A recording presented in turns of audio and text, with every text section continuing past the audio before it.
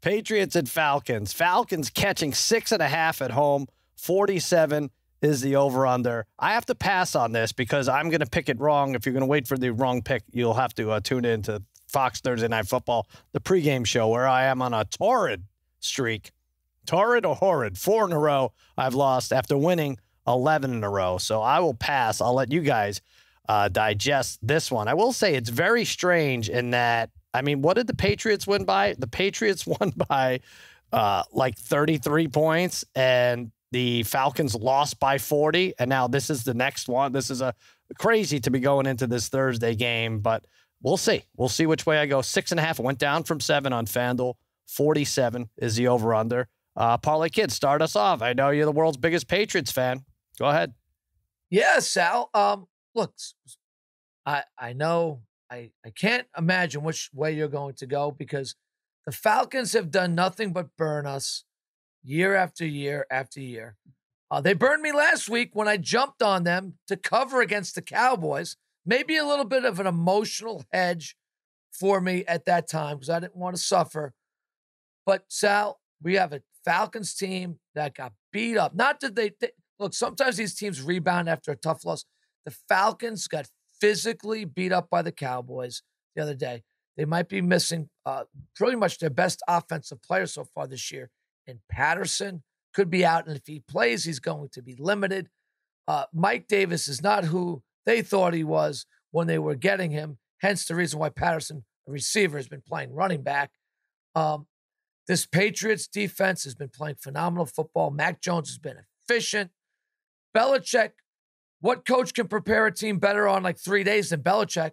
Nobody, especially the Falcons coaches are going to have his guys prepared as the Patriots. The Patriots have been probably preparing for the Falcons for 2 weeks, right. I'm sure at this point already. The Patriots are the better team. They're playing great football. Falcons are just too beat up right now. I don't think they can recover after that Cowboys loss. Patriots are flying right now. They're going to cover this, Sal. They're going to cover this spread. Falcons going to have a tough time scoring against them. Patriots will put up points. Patriots cover this 6.5. I'm going to say Parlay Kid over on their 16.5 money line parlays that you have the Patriots on the front end. Or 2-team teasers. I mean, 2-team teaser, money line parlay. Yeah, yes. Now that it's under 7, you can get it right just to win, basically. Yeah. Right. Exactly, Sal. There's nothing to not like about the Pats to me this week. Especially, look, we're going to go with the team that has won me money over the years or the team that has lost me money over the years. I'm going with the team that always wins, the Patriots. They're playing some of the best football in the league. I got to say, regardless of what I pick on Thursday, I feel bad for them. They approached me, Fox, like, oh, you're going to do something on 28-3 on the team that, blowing the 28-3. I'm like, nah, I've had enough of it. I really have. I don't know. I don't know that they come back from it. I don't know if they ever come back from it, but that's pretty well mine, that 28-3. And Sal, I'm a revenge guy a revenge game guy. So is Ben Kelly, unfortunately.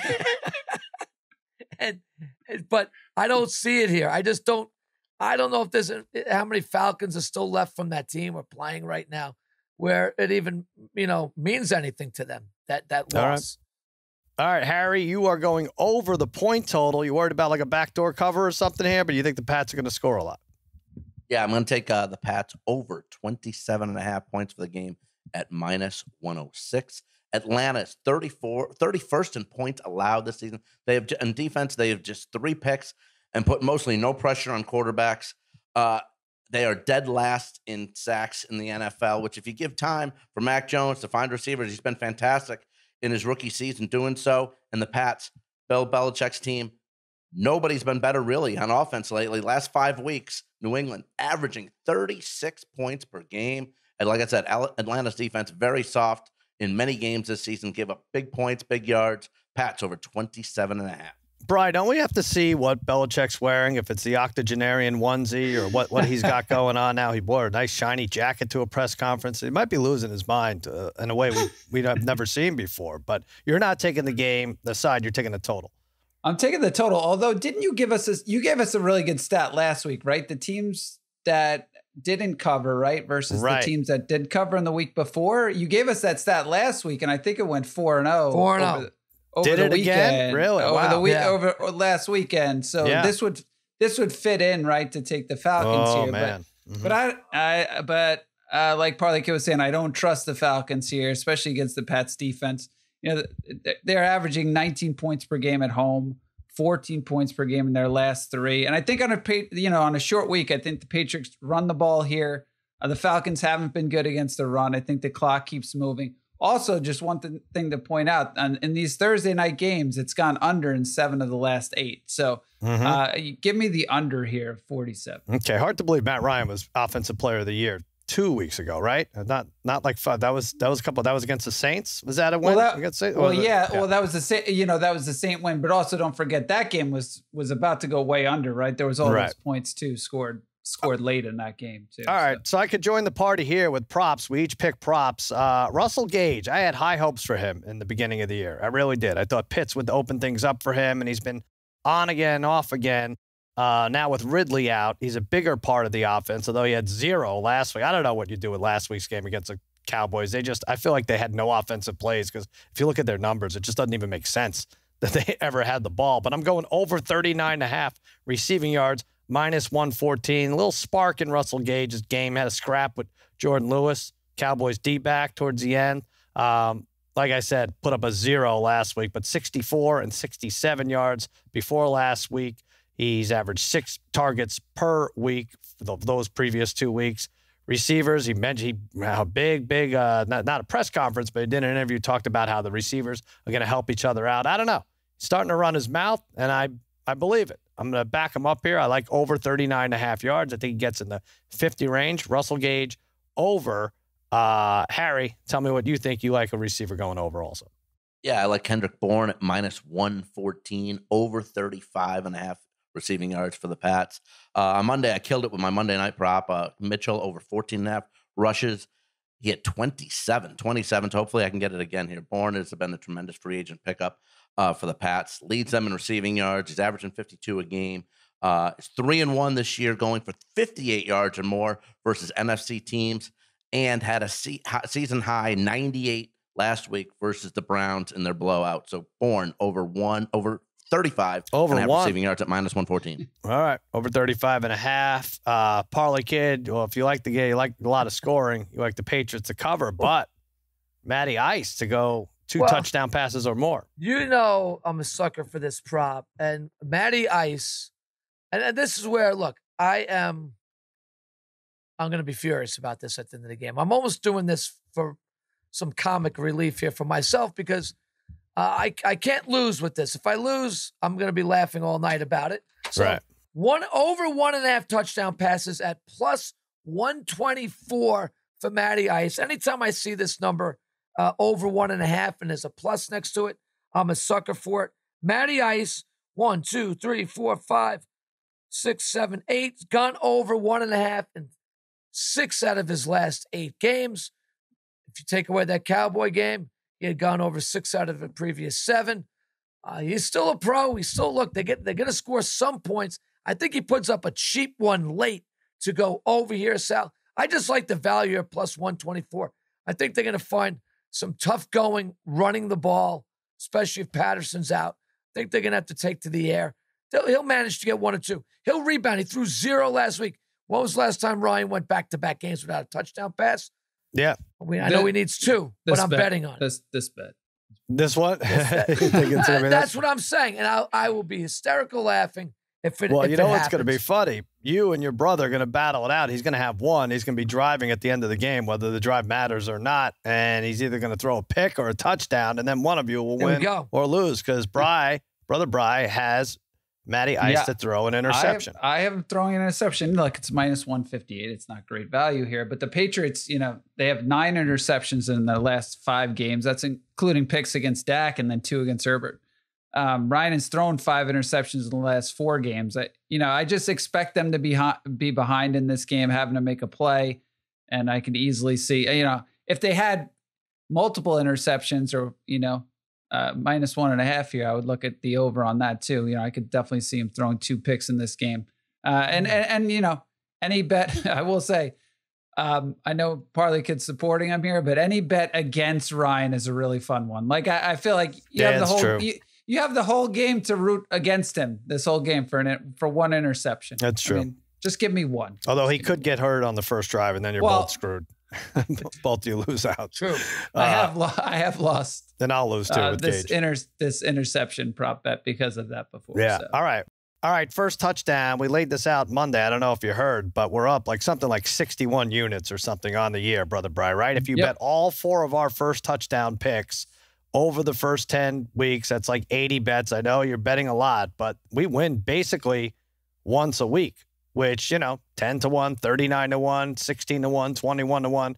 It adds up to a positive of 61 units as we have it. You're not going to love mine.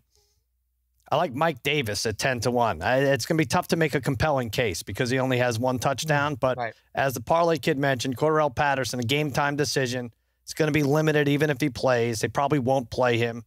Listen to Jen Piacenti says basically going to be a miracle, especially on 3 days rest.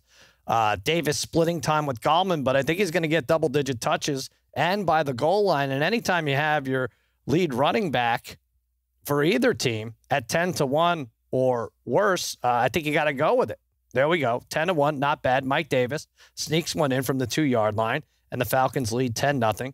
Whoop, did I say that? With 3 minutes left in the first quarter. Harry, what are you saying? I'm going to take Hunter Henry at 10 to 1. Mac Jones has 13 touchdowns this year, 8 of them to tight ends, 7 of them to Henry through 10 games. The most touchdowns of Henry's career since his rookie season of 8. And like I said, we're only through 10 games. Has scored 6 touchdowns in his last 7 games, had 2 touchdowns last week, and has had the first touchdown in Patriots games twice this year. So at 10 to 1, give me Hunter Henry.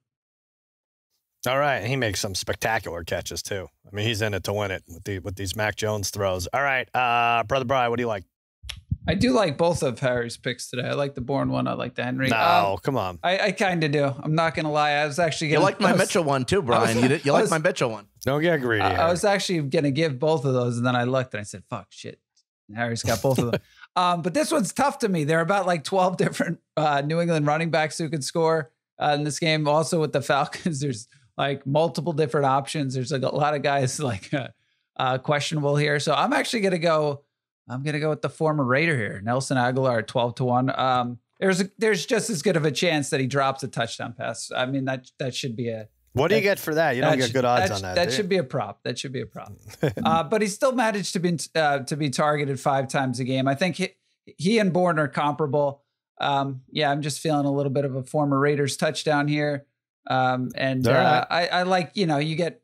I mean, Bourne is 11 to 1, Aguilar is 12 to 1. So I'll take the better odds here on this. By the way, Parlay, and I'm looking at these now. These have to be the worst names after I really praised us. Forget Mike Davis, Nelson Aguilar, Hunter Henry, and you're going with Bolden. Well, I was going to go with Bolden, and now I might have to change because he was 13 to 1 this afternoon. He's 30 to 1 now. So I'm checking to see what's up. And he's got a little bit of a hip injury. So who knows if he's even playing tomorrow. Right? So that really screws things up. So I can't take Bolden. I don't know. 30 to 1's great odds because Bolden's kind of taken over that James White role. Not really running the ball too much, but really catching the ball out of the backfield for them. It looks like Harris is probably going to be back as well. So I don't know. Listen, the people are depending on us here, Parlay Kid. I just gave out, and winners. These odds for these guys, like you mentioned this last week, and I know somebody called us out on it because we have been winning, but at the same time, like Jacoby Myers has the 3rd best odds at this group. He scored his first touchdown of his career last week. If you talk to Patriots fans, he's never going to not score again. I mean, that was it. He just had to get the one. That was it. Right. That's it. But I'm saying he's plus 850 here, and he's scored 1 touchdown his whole career. he should be like 30 to 1 or something to score again. But that being said, so let's take Stevenson. Stevenson plus 750. All right. I don't know where the Patriots keep finding these running backs. They just plug and play. This guy is a physical specimen, Stevenson. Yeah, I don't like it. Dynamic around the goal line. Let's just take him at plus 750. I'll be damned if Bolden scores at 30 to 1 now, but let's go Stevenson.